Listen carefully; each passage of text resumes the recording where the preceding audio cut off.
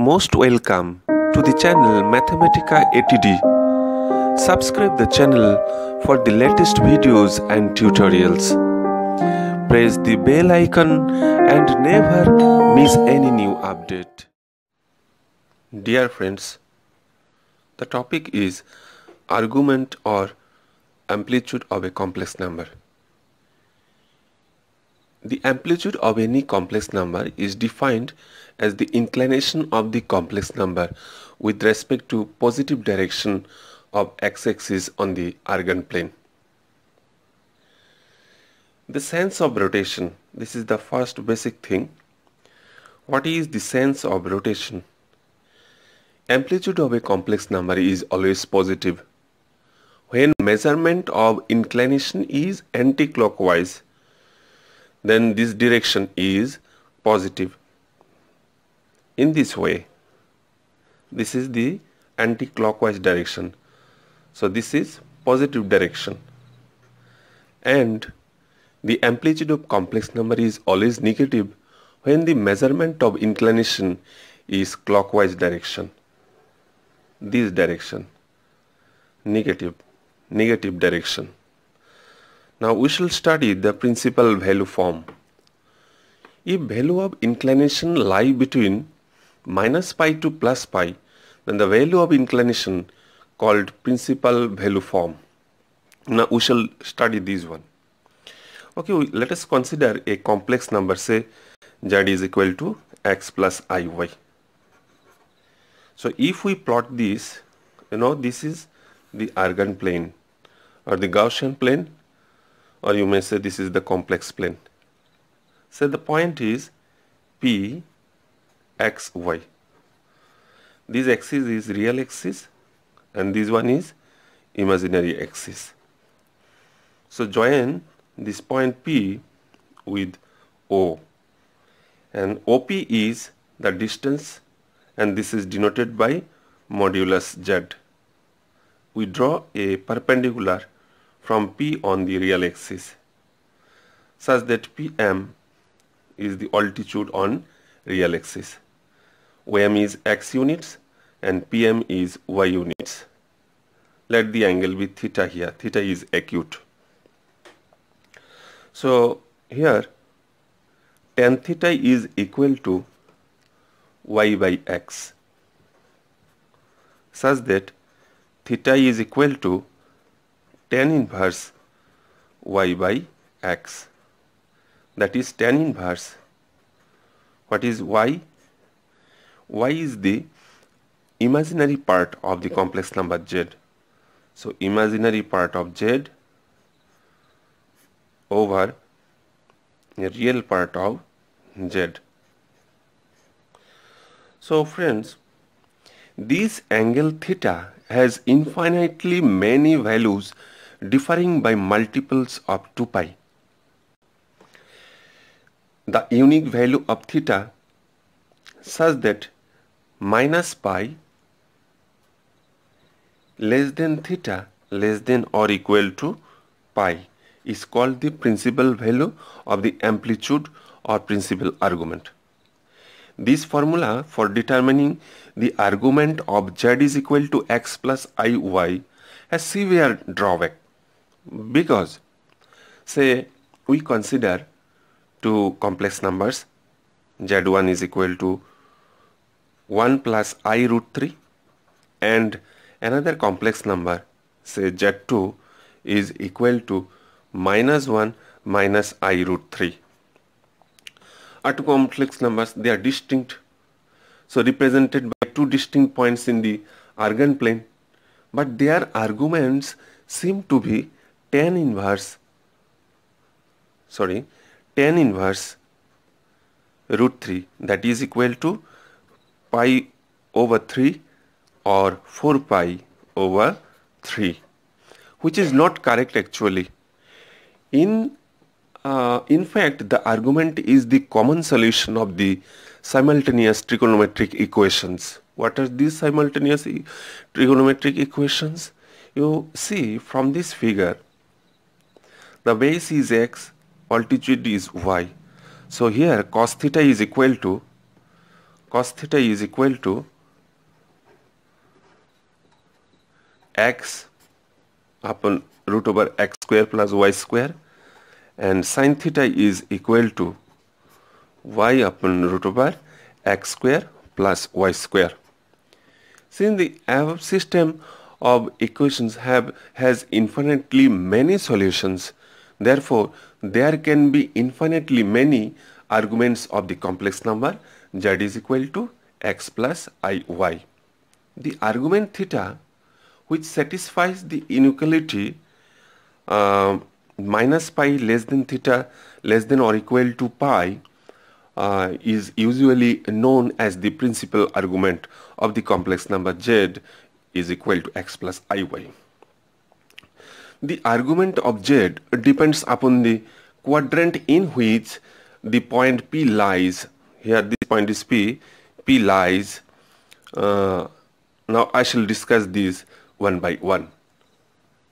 We consider the first quadrant. Say in first quadrant, you know, the values of x and y both will be positive. So let us consider z is equal to x plus iy, where x and y both are greater than 0, that is positive. Okay, so we consider the Argand plane here. This is the real axis and this one is imaginary axis, origin O. Okay, this point, since this is both x and y, that means the real part and imaginary parts are positive. For this will fall in the first quadrant, x, y. We draw the perpendicular here from the point P on the real axis, say PM, join OP. Okay, see, this is an acute angle with the opposite direction of x-axis. Say this is alpha. Okay, so what is tan alpha? This one is OM is equal to x units, MP is equal to y units. What is tan alpha? Tan alpha is equal to y upon x. Okay, now we shall consider theta as the argument of the complex number z is equal to x plus iy. Okay, mind it, theta is the argument. Now since theta is the argument, what is theta? Theta is the inclination of OP with the positive direction of x-axis. Okay, so this is actually the argument. This is in the anti-clockwise direction, so this is actually the positive direction. So argument or arg of z, or you may say amplitude of the complex number z, is equal to, actually this is theta, and this theta is equal to alpha. Theta is equal to alpha. Now what is alpha? Alpha is equal to, hence here alpha is equal to tan inverse modulus y upon x. So this alpha is equal to tan inverse modulus y upon x. So when a point lies in the first quadrant of the Argand plane, then the argument of that complex number is tan inverse of modulus y upon x. Now I shall consider a point in the second quadrant. Okay, so consider the point like this. Say z is equal to x plus iy. You know this one very well. When a point falls in the second quadrant, obviously x should be less than 0 and y is greater than 0. So we again draw the Argand plane, origin, this is the real axis, this one is imaginary axis, such that the point z is here. Say this is P, x, y. Draw the perpendicular on the real axis, also join OP. This angle is alpha, acute alpha. OM is equal to x units and MP is equal to y units. What is tan alpha? tan alpha is equal to y upon x. Therefore, alpha is equal to tan inverse modulus of y upon x. Because alpha is an acute angle, for this we have taken the modulus sign here. Now, earlier I said theta will be our amplitude of the complex number or the argument of the complex number. So OP makes an angle theta with the positive direction of the real axis. Now what is theta? Theta is equal to pi minus alpha. This is pi and this is alpha. So pi minus alpha is equal to theta. Theta is equal to pi minus alpha. What is theta? Theta is argument of z. Argument of z. So amplitude or argument of z is equal to theta.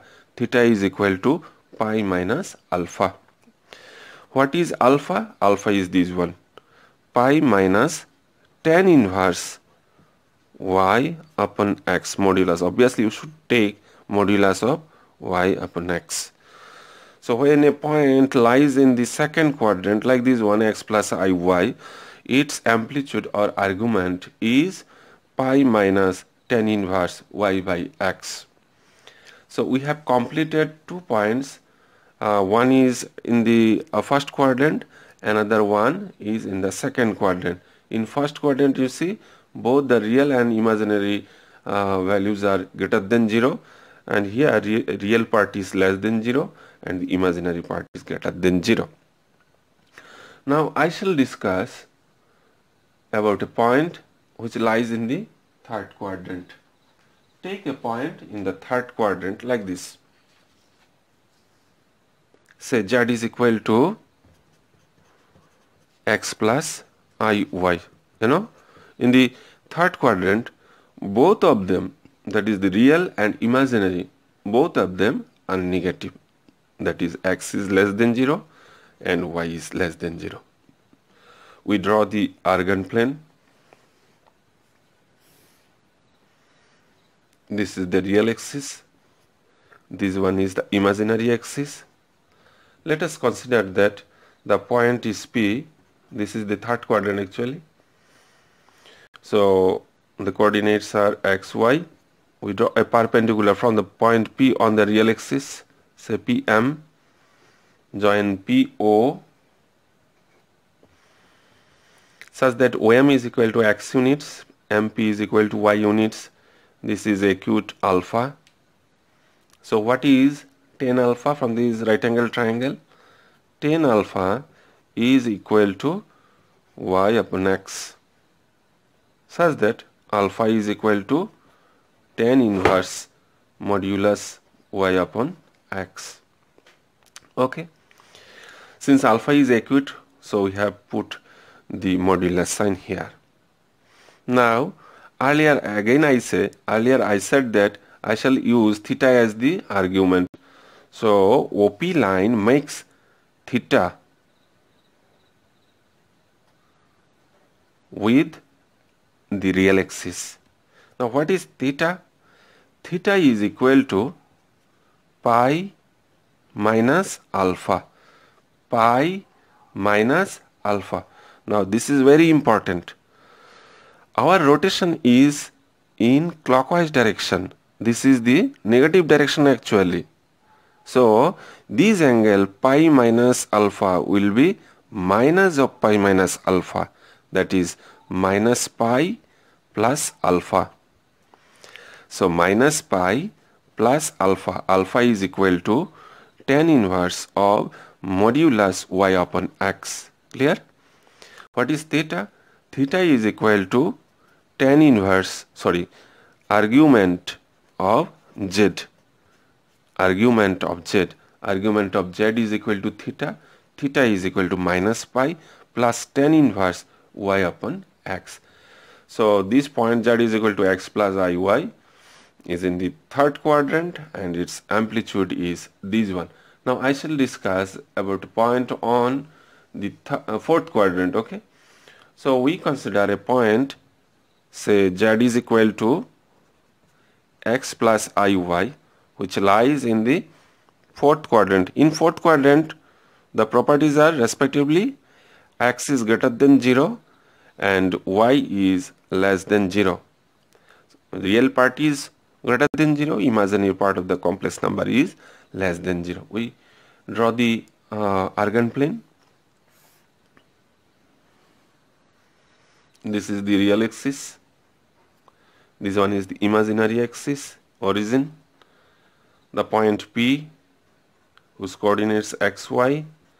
Draw the perpendicular from P on the real axis, say PM, and also join OP. This angle is equal to alpha. Okay. Now what is tan alpha? Tan alpha is equal to, this is x, this one is y. Tan alpha is equal to y upon x. Therefore alpha is equal to tan inverse modulus y upon x. Okay. Now earlier I said that theta is our argument. So this line OP makes theta with real axis. Now this theta is in clockwise direction. So this is the negative direction actually. So theta is equal to alpha. You can't say this one. Theta is equal to minus alpha because the direction is in clockwise direction. So for this, sense is negative. So theta is equal to minus alpha, such that minus of tan inverse modulus y upon x. So when a point, this is actually the argument of z. So when a point lies in the fourth quadrant, that is x greater than 0, y is less than 0, then the amplitude or the argument of this complex number is minus tan inverse y over x. So I discussed with all the points which are lying in first quadrant, second quadrant, third quadrant and fourth quadrant. I think you understand the process I discussed here. You may rewind this and you see frequently to understand this one. Thank you. Have a nice day.